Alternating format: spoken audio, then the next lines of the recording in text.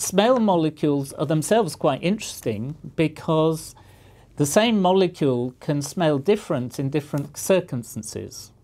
My favourite is a molecule called 2-methyl-indole, which is the stink element in human excrement, but is sometimes used as a flavouring in strawberry ice cream.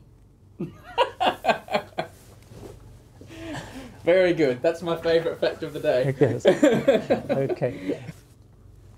So the one other thing is that we just say about mint. Yep, go ahead.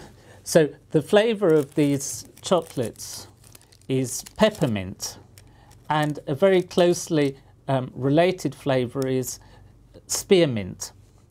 And what is very interesting is that the taste of these molecules that you experience, the smell and the taste, is related to the shape of the molecule.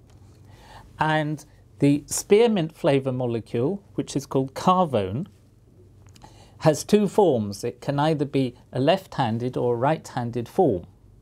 And they smell and taste completely different, although chemically they're identical.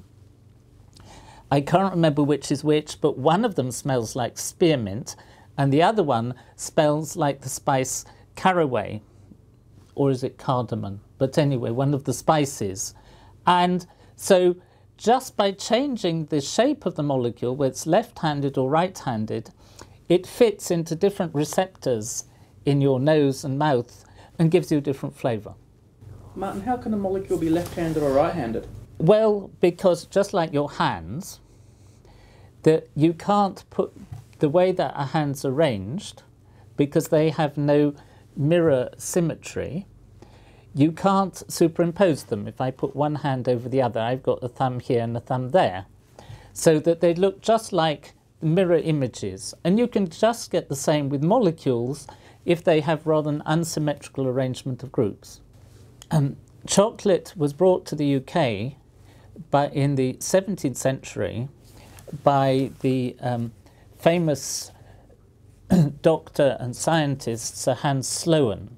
And even in those days, scientists, if they saw a good opportunity, were quite happy to commercialise the results of their research. And Hans Sloane launched chocolate as a drink for all the coffee houses in London, and became extremely rich. And part of this money he used to build up a huge collection of natural history samples, plants, stuffed animals and so on, which in fact became the basis of what is now the Natural History Museum in London, one of the best museums of natural history in the world. So the Natural History Museum is built on a foundation of chocolate? Yes.